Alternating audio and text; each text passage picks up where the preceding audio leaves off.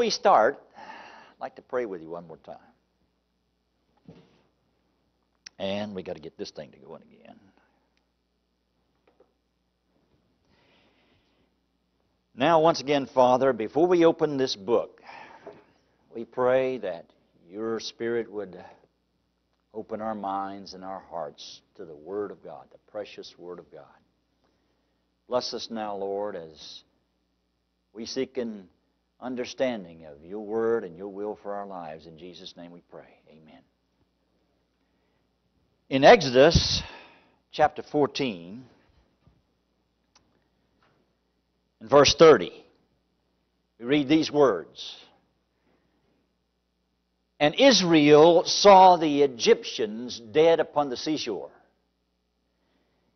Can you imagine what a ghastly, gruesome sight that must have been?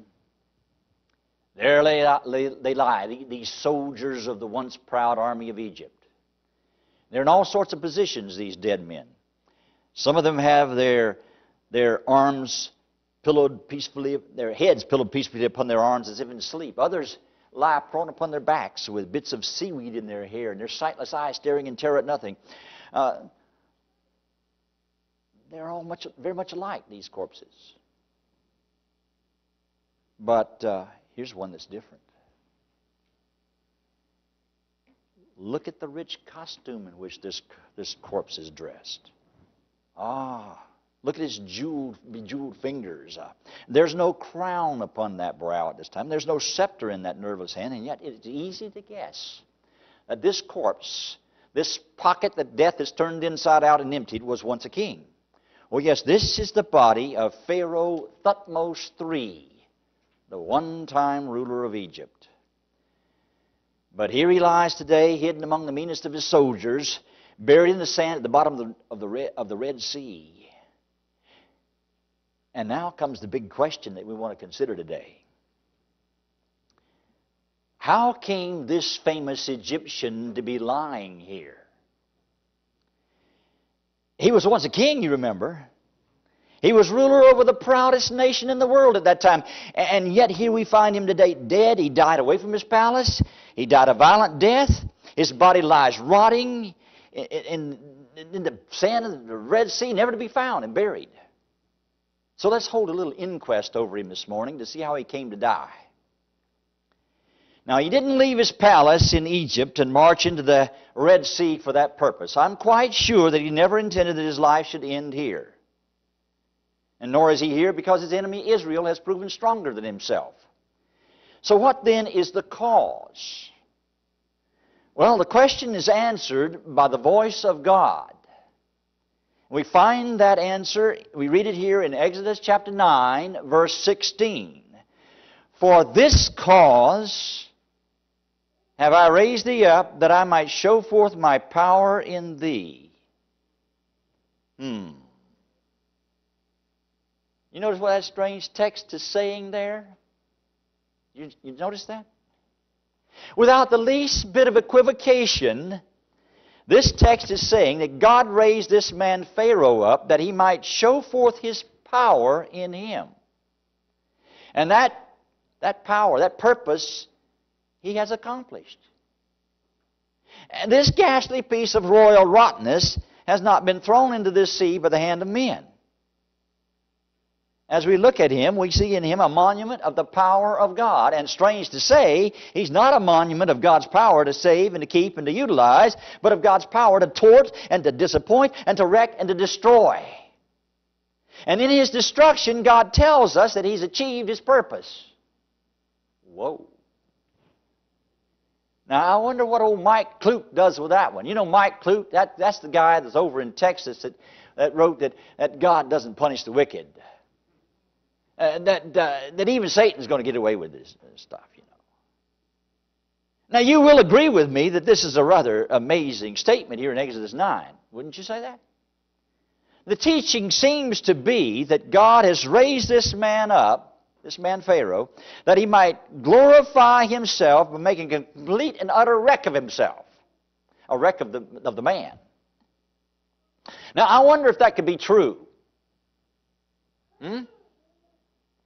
we will agree, all of us, I suppose, who believe the Bible, that God has a purpose. God has a plan for every life, right? Okay? All nature tells of a planning God. I mean, you look at the universe out there and the order and look at the solar system and the precision of all the planets circling the sun and the moons orbiting. And you can look at the human body and you can see all the systems that are dependent upon one another. And it's an amazing miracle, this body of ours. All Revelation tells of it also. We have the message direct from the lips of the Lord Jesus Christ. As my Father has sent me, even so send I you. But in admitting that God plans every life, can we believe that He plans for one to become a Judas and the other to become a St. John? Is it the purpose of God that one shall develop into a Moses and the other, right at his side, shall grow up into a miserable, distorted wreck that we call Pharaoh? Now that's what John Calvin taught, you see. See, John Calvin taught that God predestined one group to be saved and another group to be lost. This group over here was going to be saved, that group over there, and you didn't have any choice in the matter. If you were born in this group, you're okay. If you're born in this group, well, that's too bad. But is that true? No. In other words, is Judas as much a part of God's plan as was John? Well, if so, then, listen now, that's a trick question, because if that's true, then we of all people are most miserable because we have a wicked God. But that's not the case. We know that's not the case, because God never planned that anyone should go wrong. In fact, we have it from Him. He's not willing that any should perish, but that all should come to understanding of Him and have everlasting life. Come to repentance. So we know that's not really the case. God's the eternal lover. God loved Moses, but He loved Pharaoh no less. And Judas was just as much a part of God's, just as dear to God's heart as was John. I mean, look at how long and how hard Jesus Christ worked with this man, Judas Iscariot. For 3.5 years He worked with Judas. Okay? And hear me now. Whatever failure they made of their lives, and whatever failure you and I make of our lives, we do not make it because God forces us to do that. Because God forces us to do so. In whatever way we go wrong, we do not do so because God planned that we should. That's not the case.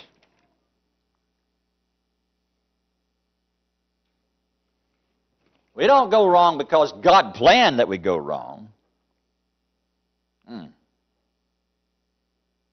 We do it because of our own willful, wicked rebellion.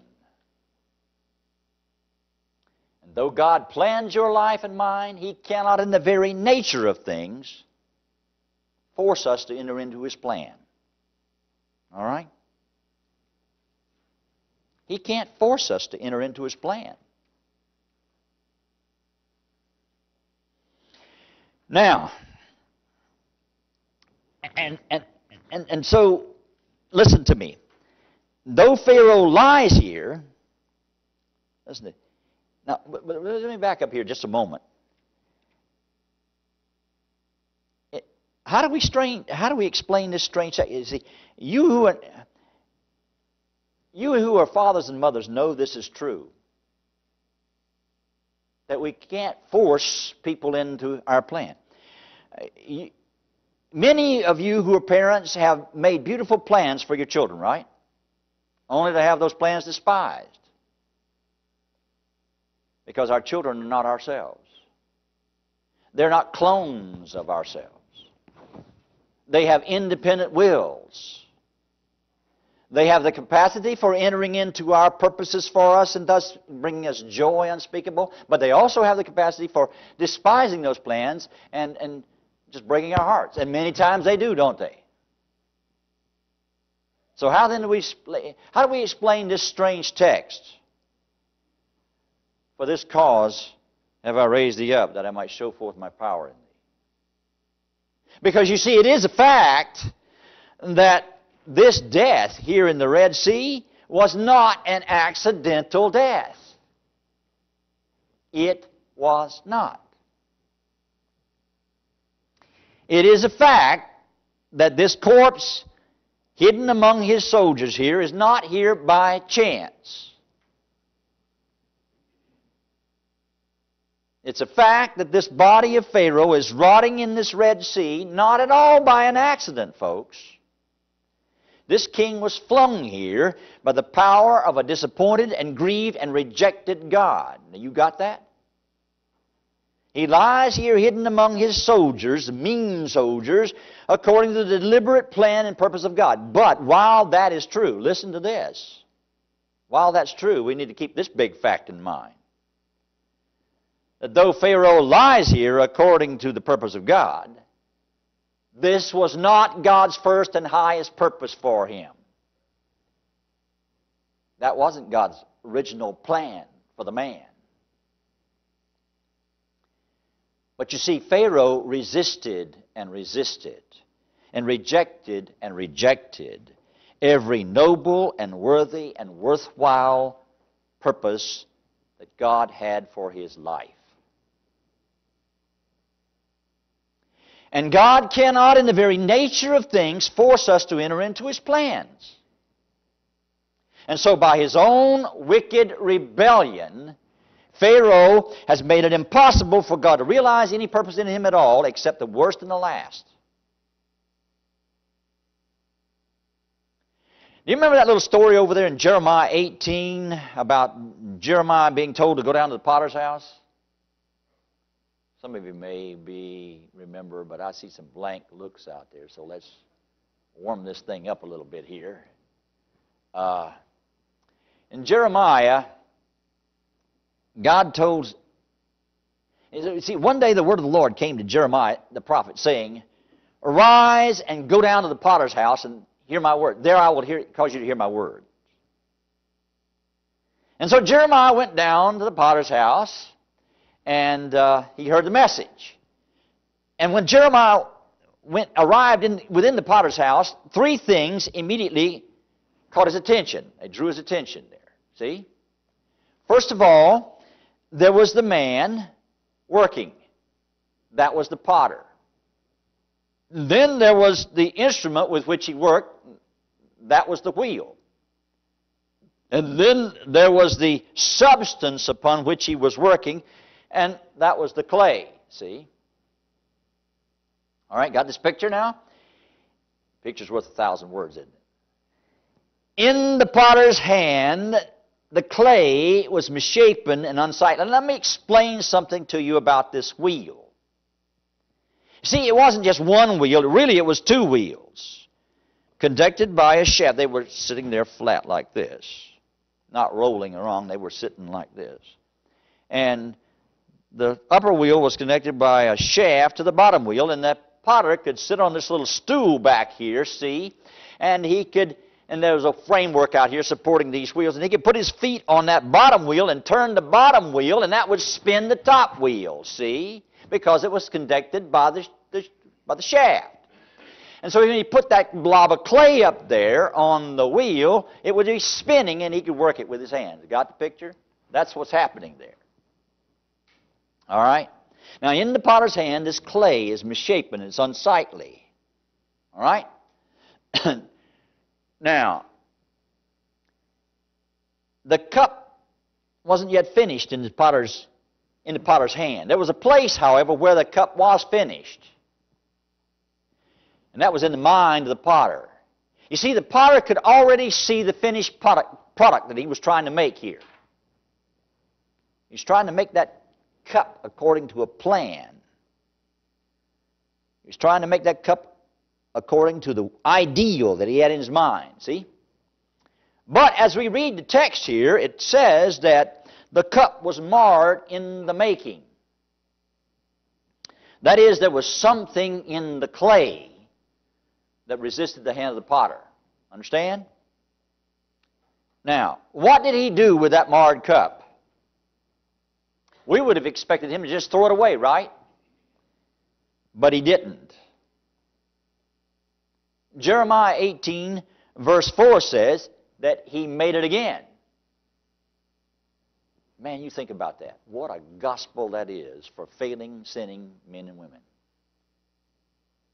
When we fail over and over again. That's marvelous, isn't it? When we resist God's purpose and all but wreck ourselves, He'll make us again. He begins again to shape us and to mold us and to make us. But only as we yield to His touch.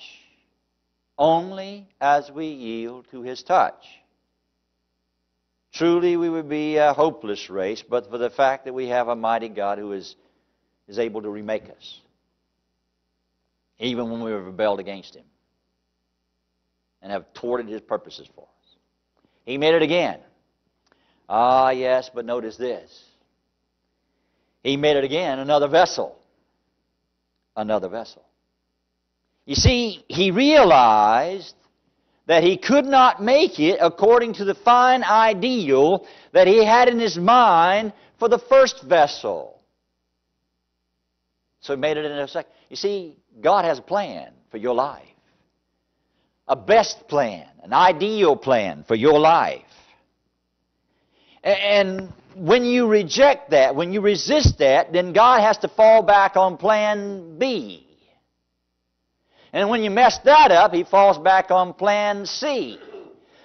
And when you mess that up, He falls back on plan D. Hopefully nobody's on plan Z. Hopefully. You see?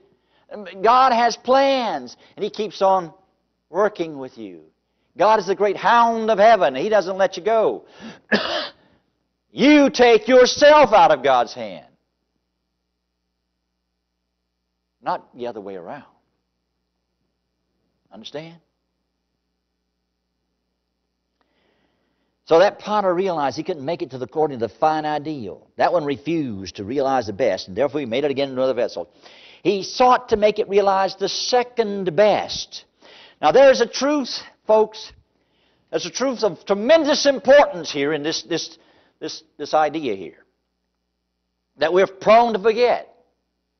And that truth is this, that having rejected and resisted God for days and months and years, that God cannot make of us what He could have made if we had entered into His plans from the very beginning. You see, if you reject God's best for you, thank you, I needed that. Appreciate that. See, if you reject God's best for you, then He tries to get you to realize the second best. And if you reject that, He seeks to bring the next best. But remember this, God cannot make as much out of a half of a life as He can out of a whole of a life. It's just that simple. Now, suppose that the clay upon which this potter was working had been marred again. Well, again, the potter would have sought to make it into another vessel. But all the while, now listen, this is what's important. All the while he's seeking to make it into another vessel, all the while that clay would have been becoming less and less pliable and less plastic because it would be drying out. See? It'd be harder and harder to shape it and to mold it. But the human clay is also, you see, God is the divine potter. God is the divine potter, you see. God, it says in Jeremiah 18, verse 6, "Cannot I do with you, O house of Israel, as this potter, saith the Lord? Behold, as the clay is in the potter's hand, so are ye in mine hand, O house of Israel." See, God's the divine potter, but the human clay is becoming less and less plastic and less pliable. Every time we foul up, see? And thus the time would inevitably come when it would no longer be capable of being worked by the hand of the potter. And then what happened? What would be the result from that? Well, in the illustration, if you step outside the potter's house, you're in the potter's field, and there about you lie broken bits of crockery and broken earthenware, shattered earthenware. And why is it there? Why is it there? Not because the potter made these vessels for the stupid purpose of breaking them to bits and pieces and throwing them out in the trash pile. They're there because there was something in the clay that so resisted the hand of the potter that he was able to make nothing of them but these shattered and misshapen and broken wrecks. Now, this is the story of Pharaoh, king of Egypt. This is the story of Pharaoh, king of Egypt. God had a noble purpose for that man's life to begin with. And He gave him every opportunity to conform to that plan. He brought to bear all that infinite mercy and love and power and it could bring to bear, to get Pharaoh to be a good man, see.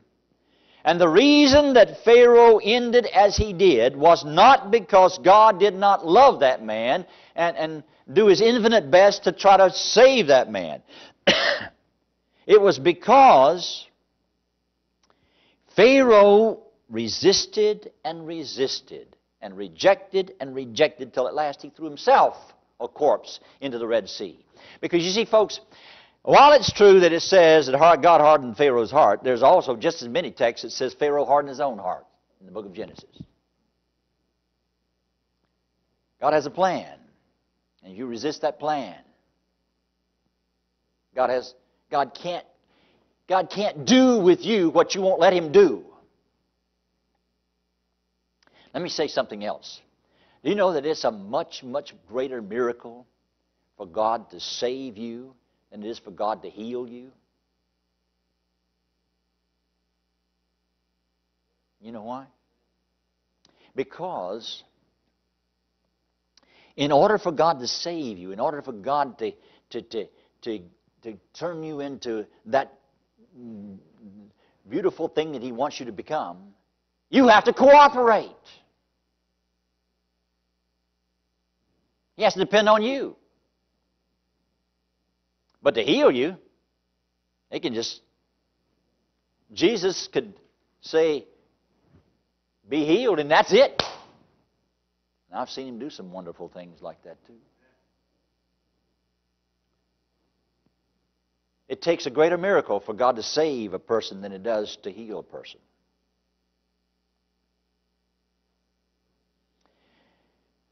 And the message that we would get from this story right here this morning, the message we would hear from Pharaoh, those clammy lips, if they could speak to us this morning, would be this.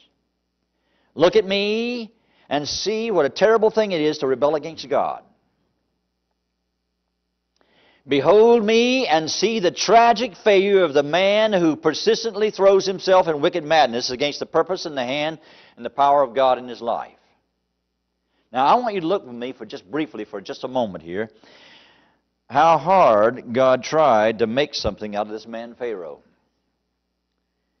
In the first place, God gave him a great and faithful minister. Pharaoh had the privilege of knowing Moses.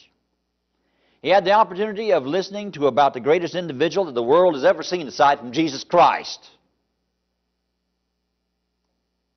Listen to me, folks. Moses, he had the opportunity to listen to Moses. Moses could have been Pharaoh. Moses could have had a position of power and of influence greater than that of Daniel or Joseph. He could have been Pharaoh. But it wasn't God's purpose for him. It wasn't God's purpose for him to kill that Egyptian. It wasn't God's plan for him to kill that Egyptian. And when he did that, he strayed from God's plan. He threw that away. that first plan when he killed. But Moses could have done marvelous things for God as Pharaoh, perhaps even greater than Daniel or Joseph. But he threw that away. But yet, God realized His second best in Moses' life, and Moses turned out to be a leader par excellence, didn't he? Oh. God spoke to Moses face to face after 40 years tending sheep. But how many times, listen to me though, how many times have you thrown away God's best and God's second best and God's third best? How many new beginnings has God given to you? You know, at the beginning of every new year, we make these resolves that we're going to do it different, we're going to do this better, we're going to do this and that and the other, whatever better, you know. After, how many of those resolves we keep? After every communion service, you know, we promise God we're going to follow Him a little bit more closely, you know, more closely, and so on and so forth. How many of those resolves do we keep? Pharaoh knew Moses. He had the opportunity of listening to about the greatest man that ever lived, but Pharaoh threw himself away. I want you to get that. Pharaoh threw himself away. Now, you may not have had a great teacher like Moses, but you've been warned, see? And in your sin, you're without excuse. God gave Pharaoh a chance to cooperate with him and to help him in saving Israel and making her into a great nation, folks. Now, what was God's first words to Pharaoh through Moses? What was God's first words through Pharaoh? Or to Pharaoh through Moses? God said to Pharaoh, "The Lord God of Israel saith, let my people go." And what was Pharaoh's answer to that? It was rather haughty, wasn't it? He said, "Who is the God of Israel? I do not know Him." And indeed he didn't know Him at that time. But he might have known Him. But God the potter didn't throw him away after that first chance, did He? No, quite to the contrary, He gave him ample opportunity to know Him. And with this end in view, God brought His infinite energies into play, and wonder after wonder and marvel after marvel He worked in the presence of Pharaoh by the hand of Moses. Now remember this. These wonders, these 10 miracles, those 10 plagues that fell upon the Egyptians were directed against the false idols of Egypt. The false gods of Egypt. They were directed against the idols that Pharaoh and the Egyptians worshipped, folks. God was sending Pharaoh a message. He was sending Pharaoh and Egypt a message.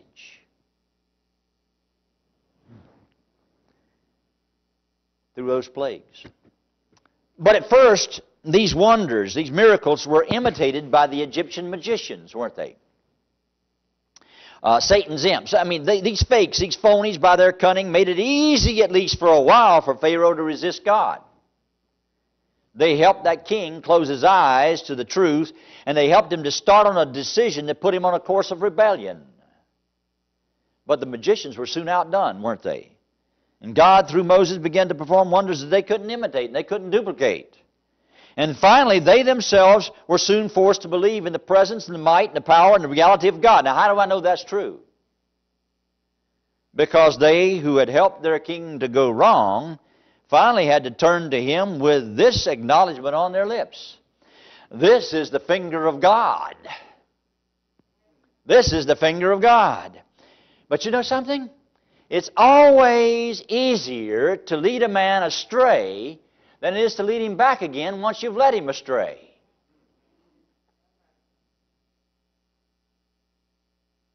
And it's easier for you, by your godless life, to lead your children astray than it is to lead them back again after you've led them astray. It's easier for you to lead someone out there you work with astray than it is for you to lead them back after you've led them astray. That's why, folks, lifestyle is so important. See, Pharaoh listened to God. He listened to the magicians. Pharaoh listened to the magicians when they counseled him to do wrong. But he turned a deaf ear to them when they counseled him to do right. And then followed the rest of that series of plagues that fell upon the Egyptians and their idols. Now listen, each one of those plagues was directed, it was directed against an idol, but it was always preceded by and followed by this demand of God spoken through the lips of Moses. What was that demand? Let my people go that they may serve me. Now, do you see what God was demanding of Pharaoh here? It's the very same thing that He's demanding of you and me today. Obedience. Plain, simple obedience. That's all. He's commanding us to surrender ourselves to Him. He's commanding us to enter into His purposes for our life. You see, if you are to be His child, now you follow me carefully for a moment. If you're to be His child, you must be obedient. You must keep His commandments, all 10. But more than that, you must keep His law of love. You must accept Jesus Christ as the Lord of your life. And unless He is the Lord of your life, then He's not really your Lord at all. Unless He has the first place in your life, He's not your Lord. Do you understand something? Listen, salvation is free. Salvation is free to all. Anyone who will may come and accept salvation. But discipleship is costly. Discipleship is costly. Jesus Christ Himself said, "No man is able to be my disciple except he's willing to forsake father, mother, brother, sister, whatever." Discipleship is costly. See? So while salvation is free, discipleship is costly. And the one thing, listen, the one thing that God wanted was the one thing that Pharaoh didn't want to give. But he was becoming afraid. And so he proposed a compromise. In his fright, he tells Moses that he will obey. He says, "I will let the people go." That is, he said, "I will let part of them go. I will let the children go. I'll let the men and women go. Leave the children in Egypt. I'll let the men and women go. Leave the children here." You think about that. Pharaoh wasn't exactly stupid, was he? He knew that just as long as he kept those children in bondage, Israel would remain in bondage. How many of you would be willing to go off and leave your children? No. And the devil knows perfectly well today that just as long as our homes remain unchristianized, just as long will the world remain unchristianized. I want you to think about something. Folks, our country is becoming an absolute cesspool.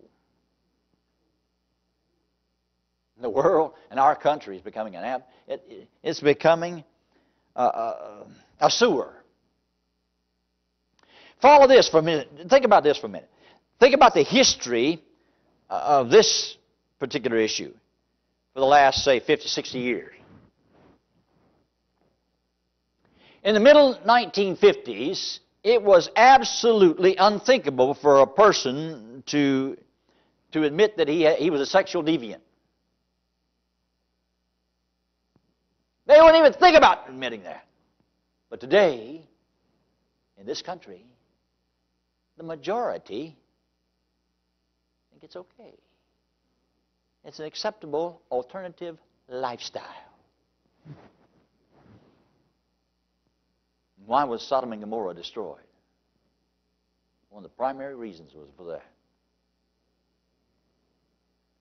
But you know something? You have to be careful how you talk about that today. Because preachers are yanked off and put in jail for saying those things about that kind of thing.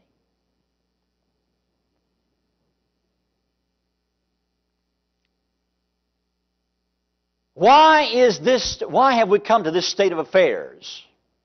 Why has it gotten to this point? Because of what we allow to go on in our homes. We have allowed the media to educate our children. We have allowed Hollywood and the television and the movies and the video games and what have you to educate our children. And we will never bring in the kingdom of God simply by seeking to serve, to serve an adult generation. Oh, we have to seek the adults, but we have to give God a chance at the children. That's why I'm so glad to see all these kids in this church today. But you know what? Something you need to think about is this. If at all possible in every church, now I know it's a struggle for small churches to do this, but in every church, if it's at all possible, every church ought to have an adventurer club. That's for the little guys. And a Pathfinder club. And a church school. If at all possible. Ought to have something for those kids. But then Pharaoh offered a second compromise. He said, I will let you and the children go, but you must leave your cattle, you must leave your sheep, you must leave your flocks and herds in Egypt. In other words, what's he saying here? That is, you may go into Canaan if you must, but you leave your business in Egypt. And the devil is perfectly willing that you and I be just as pious and prayerful as we want to be on Sabbath morning, provided we forget all about such things on Sunday, Monday, Tuesday, Wednesday, and Thursday, and so on and so forth. And you know that's true. You know it's true. The devil is perfectly willing for you to be devoutly religious if you will just confine your religion to this building, to this church. He's willing for you to scrupulously keep 9 commandments if you just break one. And I'm not just talking about the Sabbath commandment either. But I am talking about that too. He's willing for you to worship God on Sunday when you know perfectly well that Saturday is the 7th-day Sabbath because you are afraid you're going to lose your job. Because you know something? The devil knows perfectly well that you're not trusting God in that case. But a religion that doesn't permeate and purify and uplift and sanctify every aspect of the life, including business and business relationships, is not the religion of Jesus Christ. Because Christ is not on the throne of your heart. But then Pharaoh offered a third compromise, and he said, I will let the people go, but they must not go far. And why did he say that? For the very simple reason he wanted the privilege of getting them back again. And he wasn't really letting them go at all, was he? He wasn't really letting them go. He was saying, for instance, I will obey God, but I don't want to promise to make my obedience permanent. Now, we've seen plenty of instances of that, right? Right? Think about that now. Here's a man who has decided to be a Christian, but he won't join the church. He won't join the church. He wants to see, you know why? Because he wants to see how he's going to get along first. He wants to see if he will have Sabbath work problems. He wants to see how this thing is going to sit with his friends and his family and so on and so forth. But you know what's going on there? That person is making provision for going back again. The Lord said to the paralyzed man that he had just healed, take up thy bed. He wants us to make a break with the past, complete break. And when we do that, he helps us. Because we trust him. And when we trust him, he helps us. See? Oh, yes, indeed, folks. Pharaoh wanted to compromise. But the plagues grew worse and worse and worse than worse.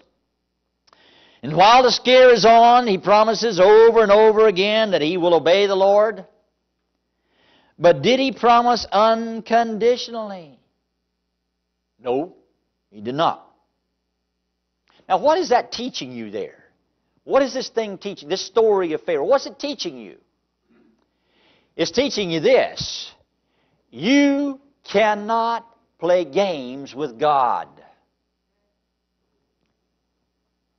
That's what it's teaching you.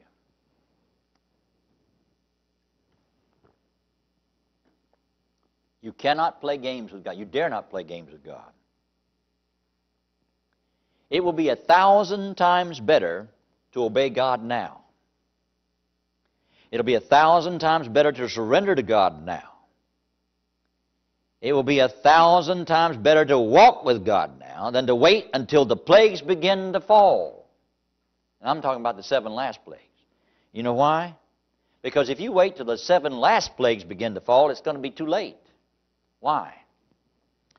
Because when that first plague falls, probation is already closed. Probation closes somewhere between the national Sunday law and that first plague.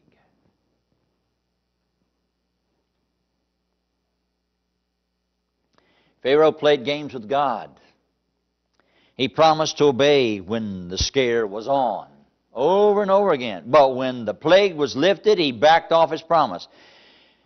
But look at how patient God was with this man Pharaoh. Look at how patient he was.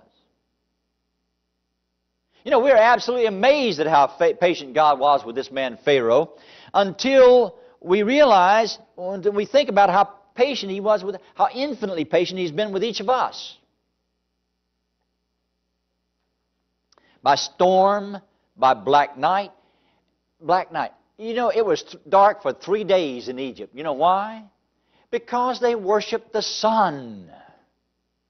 By storm, by black night, by adversity after adversity, God was doing His very best to fight Pharaoh back from that Red Sea. He was doing all He could to turn that man away from committing suicide, both spiritual and physical suicide. But Pharaoh, just like some today, seemed absolutely greedy for damnation. He seemed bent on working out his own utter destruction.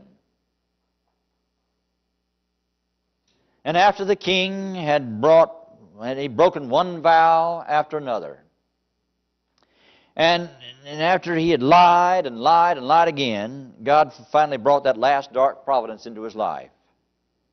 He made one final effort to save the man from utter ruin. Remember the morning after the night of the Passover. That was when the Lord came and told Moses to tell the children of Israel to slay a lamb and take that lamb and take the blood from that lamb and take some hyssop and sprinkle that blood over the doorpost and lintel of the house. Every house in Egypt, every child of the children of Israel, every house of the children of Israel, they were supposed to have that blood. And they would eat that lamb in the house that night. Eat it with their clothes on and their shoes on, ready to travel. And then that night, the destroying angel came through Egypt and destroyed the firstborn child of every home that didn't have that blood. And so the morning after the night of Passover, when the destroying angel had already passed through Egypt, Pharaoh was called upon to kneel by the coffin of the firstborn, the crown prince. And his hard heart seemed softened at last. And by the grave of the crown prince, he made a solemn vow that he was going to obey God. At last, he was going to obey. And he set about putting that vow into obedience in execution at once. And the children of Israel were not only allowed to leave Egypt, but they were hurried out of Egypt. They were given all kinds of booty and loot to go along with their freedom. Given all kinds of gold and jewels and whatever. Hurry, get out of here.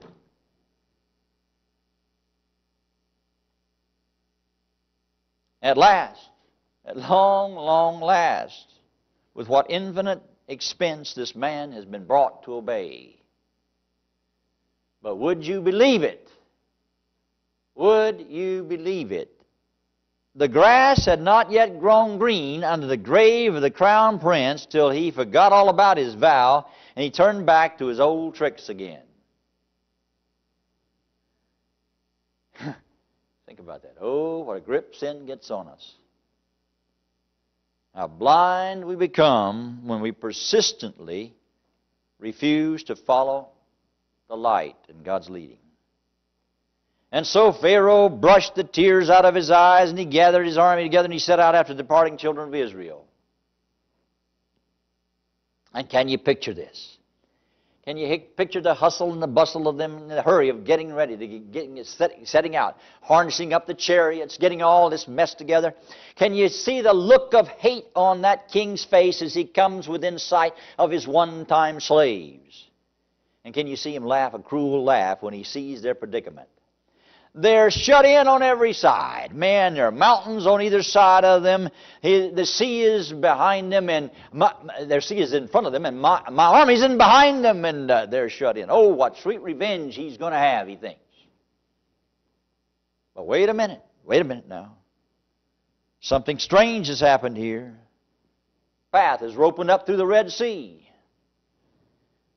God's performed a miracle here. These hunted slaves, they're marching in.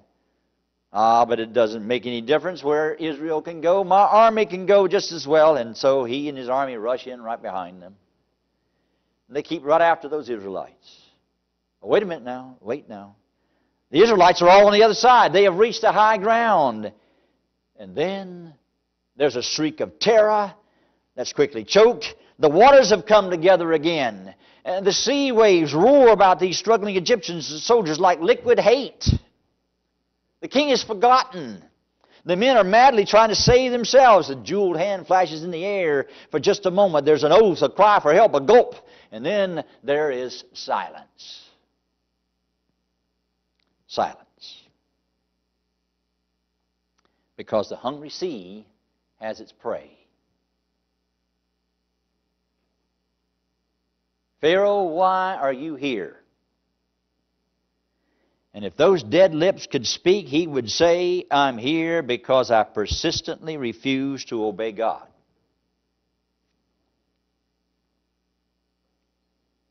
He offered me the best, the very best, but I spurned it, and I spurned it again and again and again until at last he threw me here. He did it because I made it impossible for him to do anything else but. But I want you to think with me for just a moment. As I look at this, as I look at this wreck, I think about how differently this story might have ended. How differently. Because this man might have had a part in the making of a great new nation. He might have been associated with Moses in giving the world a new nation. He might have one day enjoyed the fellowship of Moses and the earth made new. Because you see, now listen to me carefully, because you see the difference between this man Pharaoh and the great man Moses is not in the fact that God purposed evil for the one and good for the other. The difference between them is not even in that one never disobeyed and the other did disobey. That's not true at all. The difference between them is this.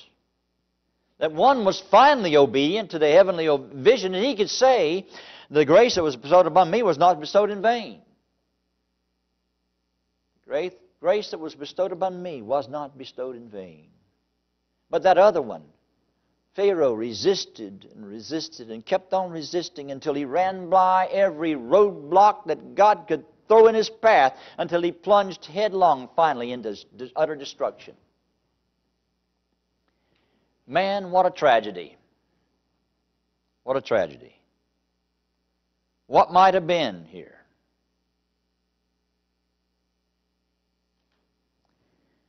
Now, God is asking each of you this morning for obedience. God is asking us for obedience. God says, look at my son. He was obedient. even to the death of a cross. He was obedient even to the possibility of eternal separation from me. He was obedient. And He did all of that for you. He was obedient. Will you be obedient to me? That's what He's saying. Will you be obedient to God and His Son today? What He's asking you to do is, will you put me on the throne of your heart? He's saying, will you put Jesus on the throne of your heart?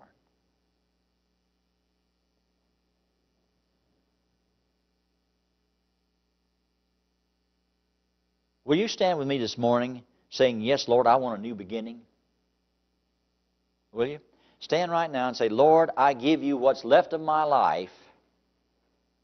Use it, if you will, to advance your kingdom, your cause in this earth. Stand with me this morning.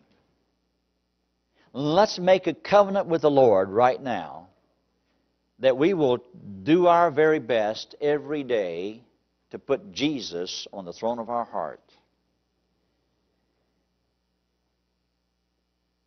We're going to sing our closing hymn in just a moment, Trust and Obey. But there's another little song that I have learned that I want you to learn the words of, and you can repeat this every day, and it'll help you along the way. You know what it says? It says, Father God, let me sing it for you. Father God, just for today, help me walk your narrow way. Help me stand when I could fall. Give me your strength to hear your call. May my steps be worship. May my thoughts be praise. May my words bring honor to your name. May my steps be worship. May my thoughts be praise. May my words bring honor to your name. Father, as we close this service today, we give you an opportunity to change us, reach down into our lives and change the gears.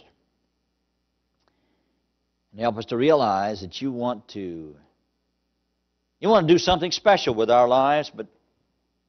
So we give you what's left of our lives, and we hope that there's some plans left out there for each and every one of us, that you will take us and mold us and make us and teach us what you want us to be and help us to be what you want us to be. And as we sing this closing hymn, Trust and Obey, we pray that you would help us to have a beginning, a new beginning. In Jesus' name we pray. Amen.